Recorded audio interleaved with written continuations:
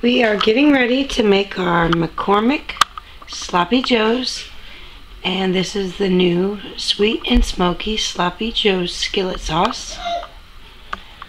So first we're going to brown our ground beef, and we will be right back.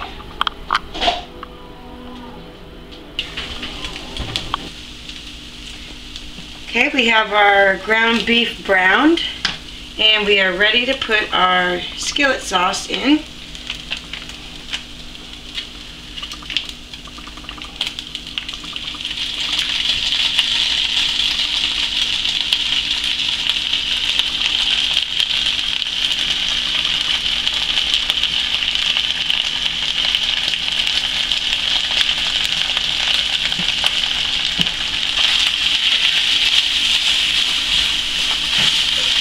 It says just to bring it to a boil.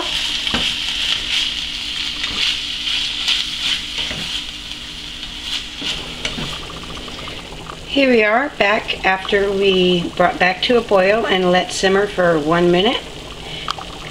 And we are ready to put the Sloppy Joes on the buns.